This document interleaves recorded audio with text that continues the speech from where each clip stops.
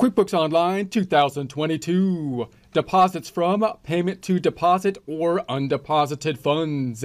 Get ready because it's go time with QuickBooks Online 2022.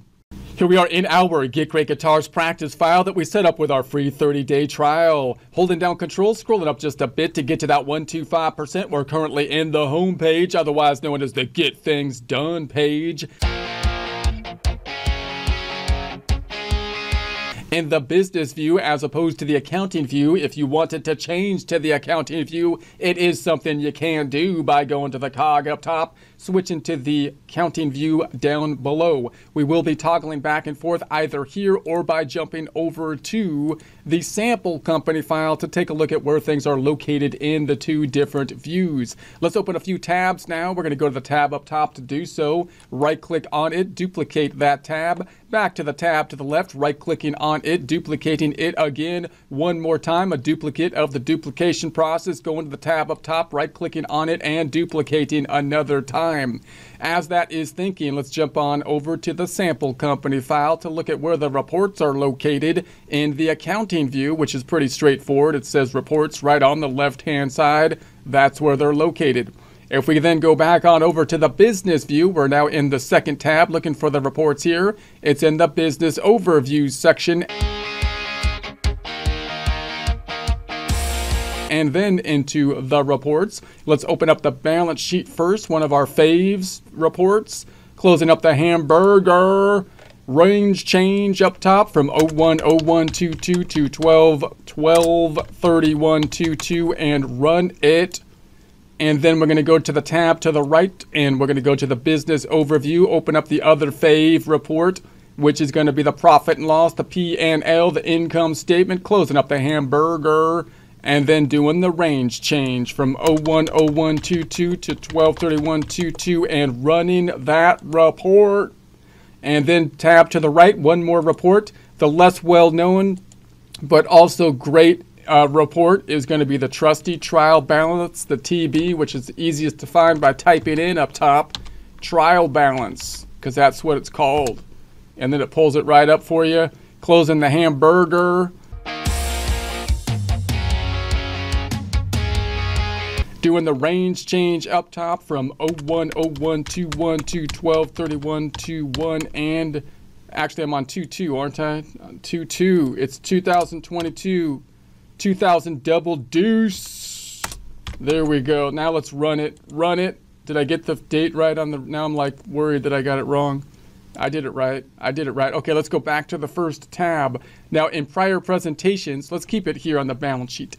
In prior presentations, we were entering transactions related to the sales cycle, including invoices that we then received payments on, as well as sales receipts. And instead of putting that information or those payments, those receipts directly into the checking account, we put them into a clearing account, which they are now calling payments to deposit. It used to be called undeposited funds. Same concept, just a different name, which is a good example of basically the changes that QuickBooks Online will make as you go forward. There'll be cosmetic changes usually in terms of names of the website and where things are located. The double entry accounting system behind those changes in essence remain the same because it's the double entry accounting system. So now we have items in here. If I click on that we can then deposit into the checking account. Now, why would I put the money in here instead of depositing them directly into the checking account when I received the payments or when I made the sales with the sales receipts? Because if we did that, then it's possible that the grouping in our books would not match out what is on the bank statement, making the bank reconciliation more difficult. Scrolling back up, we're going to go back to then our reports. Let's get a quicker look at this in our flow chart over here. This is a picture of the desktop flow chart, but it's just a picture of the flow of the accounting process, and we have the same account names here. So for example, on the full accrual process, we entered an invoice and then we get the payment later, then we got the received payment form. We could at this point deposit it directly into the checking account with the receive payment form. And if the payment that we're getting is one payment that we expect to also be on the bank statement, that might be a good way to go, although you're still going to have some kind of confusion in that when you look at the increases to the checking account, you're now going to have receive payment forms as well as deposits that will be increases to the checking account instead of, in essence, just deposits and possibly transfers. So that's one other thing to keep in mind. But if you're going to have multiple payments, such as cash payments or credit card payments, that you then need to group together because they're going to be deposited in the checking account with multiple payments in the same deposit in the bank statement, you want to mirror that in the books by putting them into undeposited funds, or this other name that they made, which was deposits to be deposited or payments to be deposited, which will then be deposited into the deposit account with the deposit form. The deposit form being really useful here because then it will link to that undeposited funds or that clearing account, whatever they call it, to help us group the deposits. When you're using the create sales receipts, which just means we're going to get paid at the same point in time that you did the work, imagining a cash register situation, it's very likely that you'll need the undeposited funds, because if you're collecting something like cash or credit card sales, it's likely that you're going to have multiple sales grouped together that will then hit the bank statement with one lump sum, and therefore you want to then use the clearing account to then group your deposits into the same format. So if that means that when I use the deposit now, I really want to use the actual deposit form. I'm not going to go to the register as we did before, meaning if you had a deposit that wasn't from your customers, such as a deposit from the loans or a deposit from you, the owner, you might just go into the register and enter the deposit.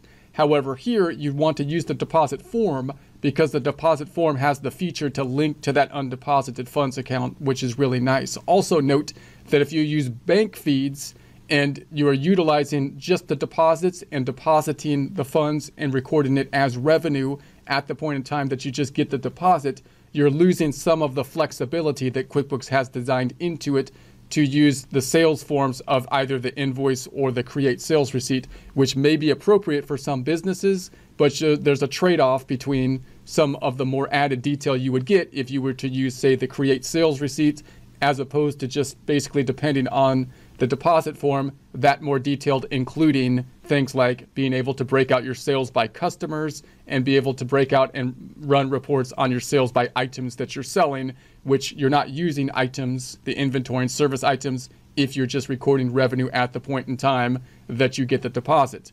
Okay, so let's jump back on over, and we're going to jump back on over here. There's a big leap. I leaped. That was a huge leap back on over to QuickBooks. So now let's go to the first tab, and to do this, it's a straightforward process. We're going to hit the drop-down button, and we're going to say that in the past we entered an invoice, and then we received some payments that we put into that clearing account, undeposited funds or deposits or payments to be deposited, and we entered some sales receipts. Both of those items going into the clearing account. Now if I go to the deposit form, it will automatically pick up those items, giving us the option to choose them to make a deposit grouped in the same format that it will appear on the bank statement. So we're going to go into the cash account, which is our checking account. We're going to say the deposit date is going to, well, I'll do that in a second. The ones we're going to check off down here are going to be the last two we're going to check off the 2, 3, this one, and then let's check off the 5, 1, this one.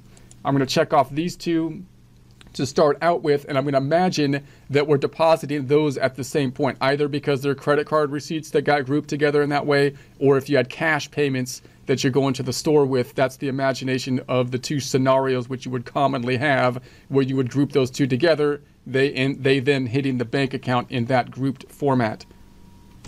So let's put the date up top. I'm going to say this happened, let's say on the 20th. I'm going to say it happened on the 20th.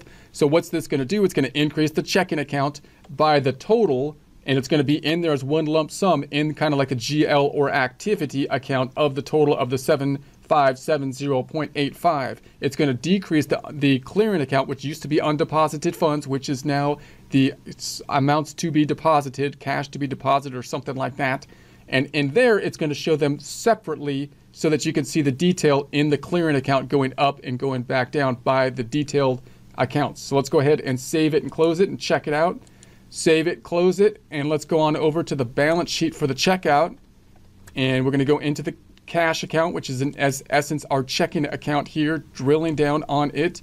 And we see the deposit here at the $7,570.85. One number.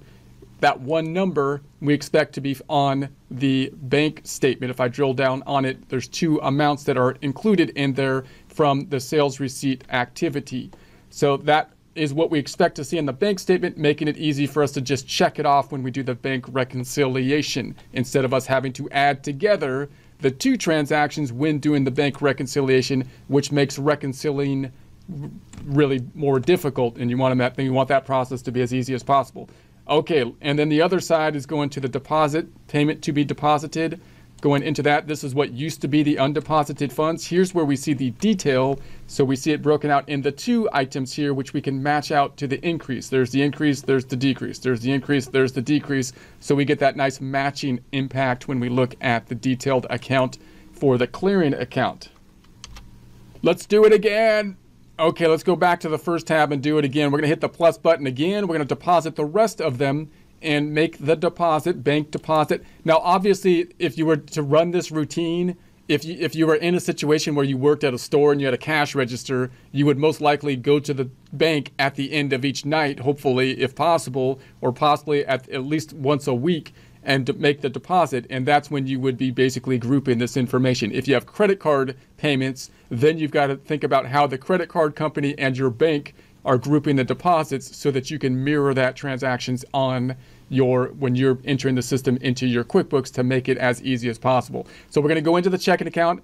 I'm going to say this happened on the 21st, let's say, just to change things up. And I'm just going to check the rest of them off, these being the three other payments that we received from three different people that we're imagining either from cash or credit card, or for whatever reason we are then depositing into the bank at one lump sum, that being the $20,500, and that's what we expect to see on the bank statement.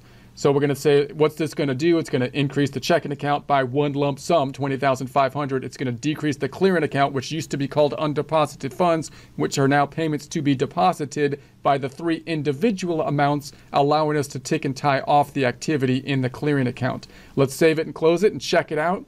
This time, let's do it on the trial balance.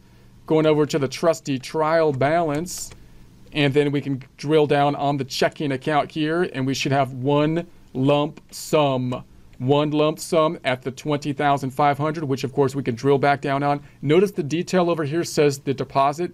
It's kind of nice to have all your increases in essence being deposits, whereas if you use the received payment or the sales receipts to deposit directly into the checking account, you're going to have those forms kind of show up in here, and that makes it a little bit more confusing. Not too bad, but it's kind of nice to have the only thing increase in your checking account being the deposit form as well when you sort your data. So there it is. I'm going to close this back out.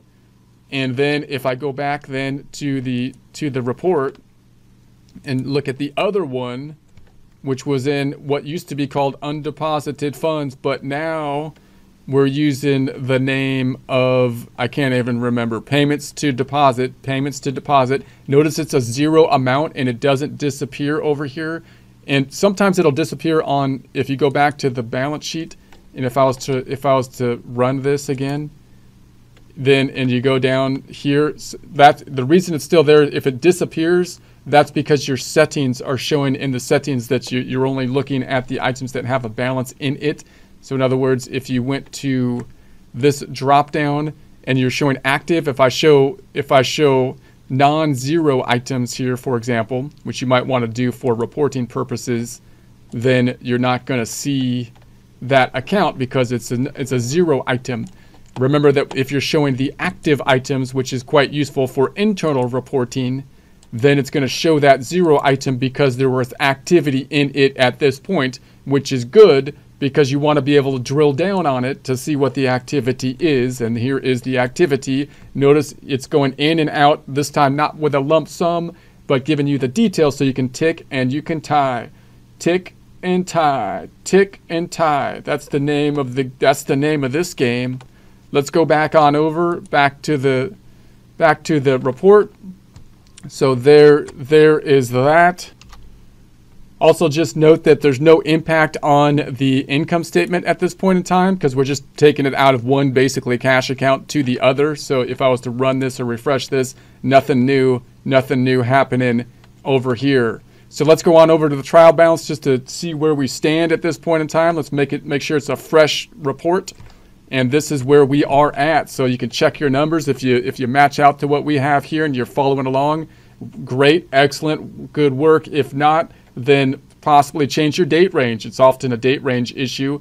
And you can then, at the end of the section, we'll be running a transaction detail report, which is another good tool to see where any differences may be.